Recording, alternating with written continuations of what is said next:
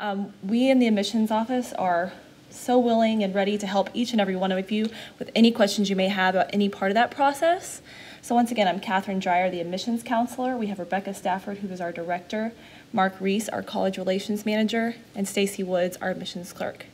Any of us is available to help you at any time, so grab us today and ask any questions you might have, and we're also always available via phone and email.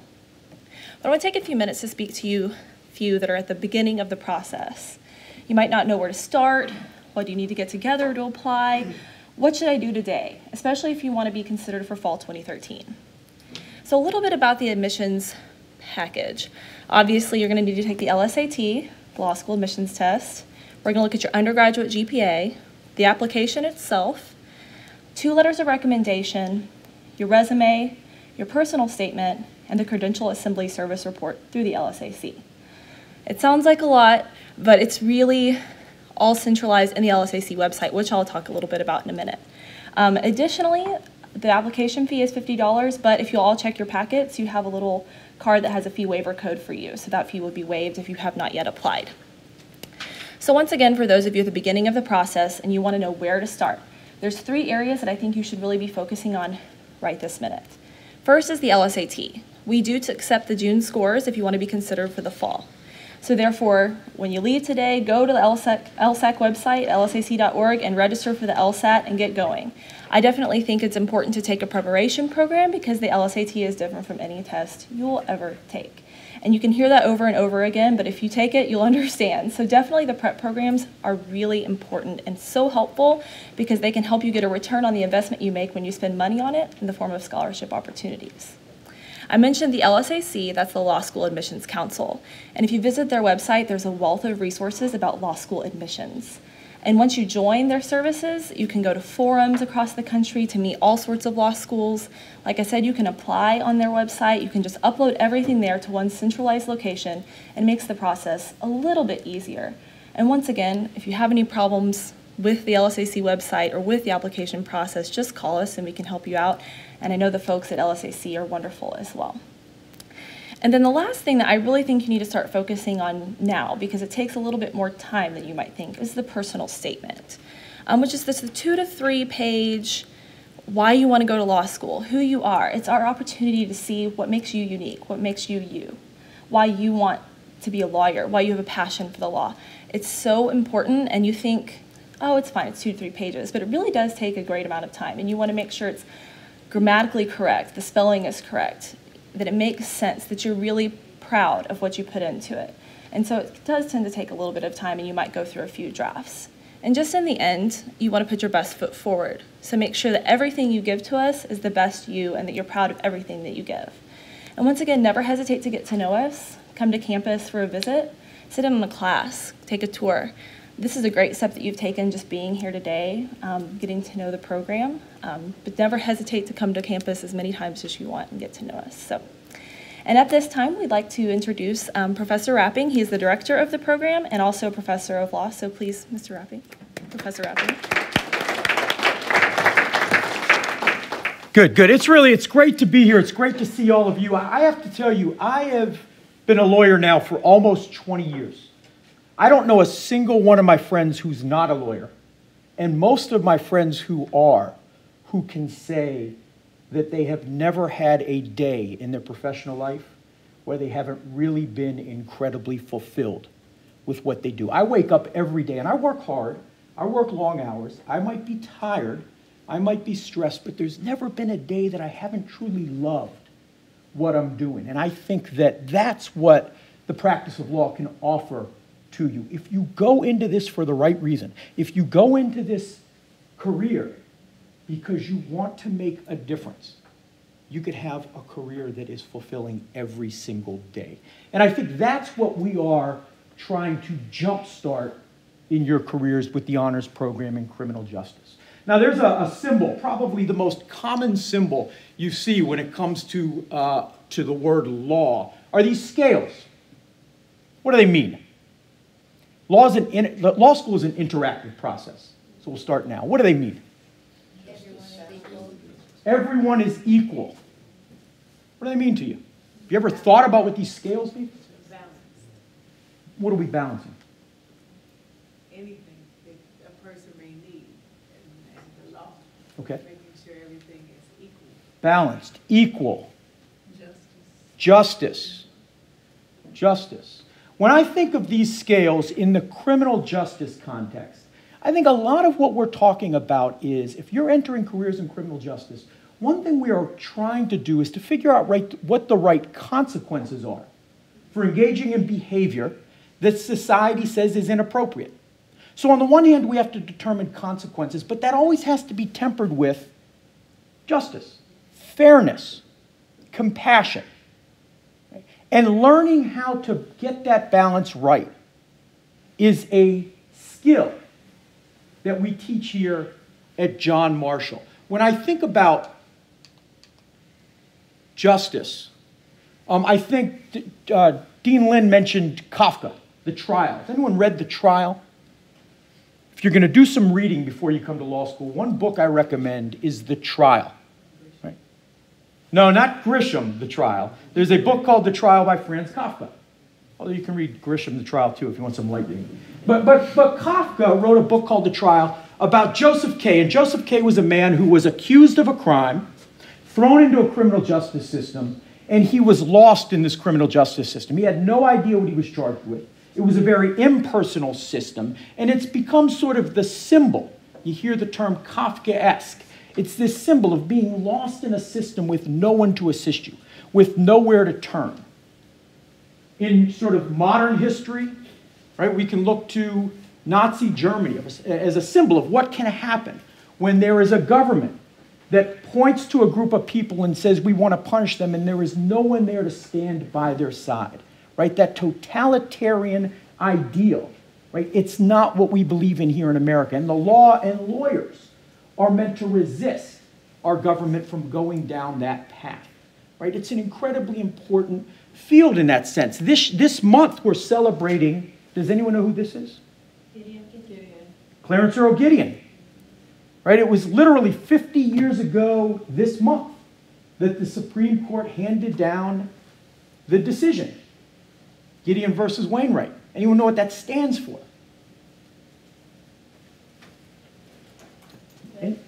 Each defendant that is indigent is entitled to a counsel. If you're charged with a crime, you're entitled to a lawyer. That's what everyone thinks Gideon stands for. That is primarily what Gideon stands for, but it stands for something bigger. Right? It stands for this idea that in our criminal justice system, justice doesn't depend on how much money you have. Justice Hugo Black said, there can be no equal justice where the kind of trial a man gets depends on the amount of money he has. We believe in that deeply. That is a deeply American ideal. And it's incredibly important in this criminal justice system because 80% of people who are in our criminal justice system are poor. 80% of the people in this criminal justice system rely on court-appointed lawyers, right? The lawyers that are now required as a result of Gideon. For those of us who enter this field, whether we are entering it as defenders of the accused, whether we're entering it as prosecutors who are beholden to ensure that justice is done, it is critical that we remember the scales, that we remember the balance, right? And that we have the skills and the tools and the heart and the motivation to make sure that we're living up to these ideals. Now, there's another symbol that I stole from the Kentucky Department of Advocacy. They engaged in a campaign called Justice Jeopardized because they are experiencing what criminal justice systems all over this country are experiencing, and that is that many of our criminal justice systems are broken or breaking. Right? And there is a real question, and we've galvanized around this anniversary of Gideon to say, how can we solve this problem of the broken system? Let me share with you sort of some ideas or some thoughts about how or some examples of how the system is broken. There was an article I recently read, written by a prosecutor out of the Harris County Prosecutor's Office in Houston. And she joined with a law professor from the University of Houston, and they wrote this law review article where they did a study, and they concluded that prosecutors in large cities around this country Many of them handle hundreds of cases at a time and will handle over 1,000 cases in a year. In Houston alone, prosecutors at any given time can be handling as many as 500 felonies. Prosecutors in Houston are handling 1,500 felonies a year. Now, if you think about everything you need to do to live up to your obligations to justice as a prosecutor, right? You need to investigate. You need to make sure you understand what happened. You need to make sure you understand who the defendant is as well as who the victim is so you can make sure you are promoting justice. How can you do that with those caseloads? On the defense side, the American Bar Association has recommended that no defense attorney will handle more than 150 felony cases in a year. Yet we have public defenders who routinely handle 2, 3, 4 times that amount. There was a young public defender I worked with here in Georgia who was in an unnamed county, but she left. She wrote a letter to the Atlanta Journal-Constitution on her way out. And her letter said, I came to this work because I wanted to make a difference. And I find that in the last 13 months, I've closed 900 cases. She said, I have no resources to get an investigator. I have no resources to hire expert witnesses to deal with things like forensic evidence. Right? And I feel like I am giving into the status quo. And so she left. And so she left that job. And when lawyers leave the criminal justice system, as opposed to coming into it to think about how together we can fix it, it ensures that the next generation is going to inherit the same criminal justice system. Right? And that's why I think it's our duty to make sure that we have young lawyers coming out of John Marshall, going into criminal justice systems across Georgia and across the country, right, and helping to solve this problem. When I think about justice, there are a number of faces that come to mind. I want to share a couple with you. And then I'm going to get into the specifics of the honors program. But I wanted to mention to you, we've got this system that is just completely overburdened. And one other thing I want to mention is there are plenty of places in this country, and right here in Georgia, where this problem, the huge influx of people in the criminal justice system, is dealt with through the plea process. And there are places that have become plea mills, because quite literally the lawyers in those systems have lost all sight of justice, right? They've had really these high ideals that the scales represent, literally beaten out of them by a system that is just overburdened. And so you have these plea mills where you can see, there are parts of Georgia you can walk into a courtroom and you can see dozens of people filing into court. They talk to their lawyer for a few minutes, and they enter guilty pleas right there that day. Because quite frequently, that is the only chance they have to get out that day. Otherwise, they'll be given a bond they can't make. And they'll sit there for months waiting for trial. We have to fix that. We need lawyers to fix that. Lawyers have stepped up historically in this country to the greatest challenges the world's ever known. And lawyers have solved them. We had a time in this country where there were no child labor laws.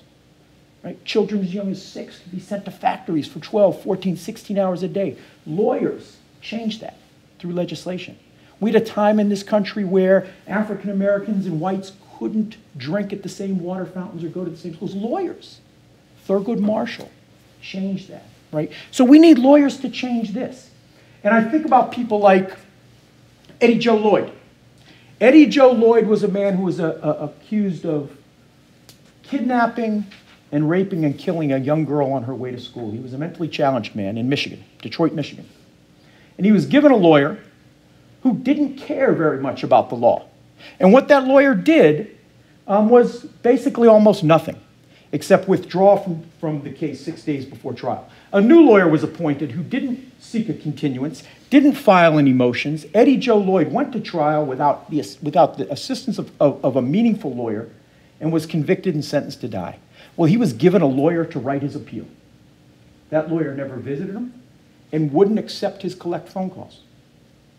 The lawyer filed an appeal, and what do you think happened? The appeal was denied. Well, Eddie Joe Lloyd got a new set of lawyers, a set of lawyers who care, a set of lawyers like the people we're producing here at John Marshall. And they represented him in a post-conviction proceeding, arguing that his appellate lawyer was ineffective. His appellate lawyer was asked what he thought about that, and this is what his appellate lawyer had to say about his client. This is a sick individual who raped, kidnapped, and strangled a young woman on her way to school. His claim of my wrongdoing is frivolous, just as is his existence. Both should be terminated. What chance do you have if you are given an advocate like that? Right? We are committed to making sure that no one our graduates represent have an advocate like that. Right? That's an example of a defense attorney who truly doesn't understand justice. On the other side of the V, I think about a man who's a friend of mine and Professor Saviello's, John Thompson. John Thompson was accused and convicted of a robbery and a murder in New Orleans. And he was locked up. He ended up being locked up for 18 years. Well, about 11 or 12 years into his incarceration, the prosecutor who handled his case was on his deathbed. And so he made an admission to another prosecutor, and he said, you know, I had a swatch of blood that came from the perpetrator, and it didn't match John Thompson, and I hid it. I suppressed it. He then died. His colleague, the other prosecutor, what do you think he did? Nothing. He did nothing. Several years later, John Thompson is about to be executed.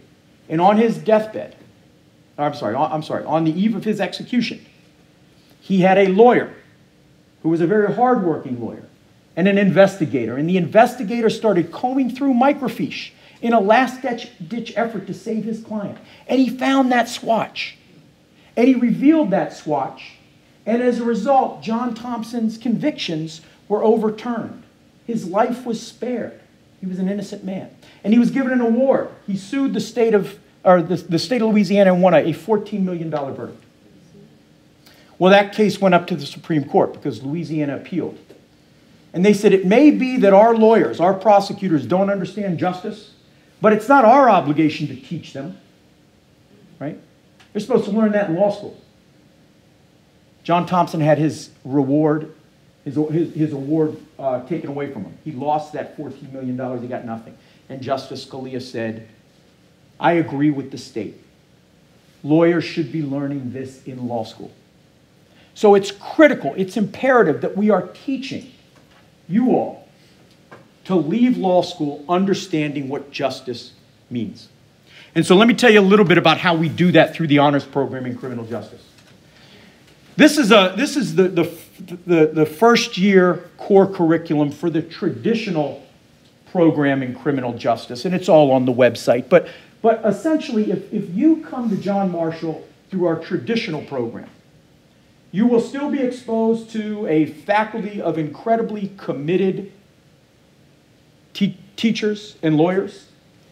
And you will still be exposed to, I think, some of the best teachers in the country. And I encourage you to do that if you choose at the end of the day that criminal justice is not something you want to focus on. But if you come to our traditional program, you will have a first-year curriculum that looks a lot like curricula across the country, where you will take torts, property, civil procedure, contracts, and legal research and writing. In some law schools, you will also take criminal law in your first year. And that will be your first-year curriculum. In your second year, you will take criminal law and criminal procedure. That's the first-year curriculum at John Marshall in the traditional program. In the honors program, we've actually revamped the curriculum just for those in the honors program in criminal justice to try to achieve three things. First, we want to make sure that it is integrated. So we've created a curriculum where not only are you taking more criminal law-related courses, and not only do you start taking them earlier in your law school career, but we work to make sure that they are integrated, they work together, and you understand how each of these classes fit together in the larger practice of criminal law. So in that sense, it's integrated. It's applied. It's applied in the sense that we want to make sure that not only are you learning the theory, not only are you learning the doctrine, but you understand how to apply that in a very practical way. And finally, it is practical. So when I went to law school, I never had a professor that ever practiced criminal law. I didn't start talking to people who knew how to practice criminal law until I did my internships and I graduated and became a lawyer.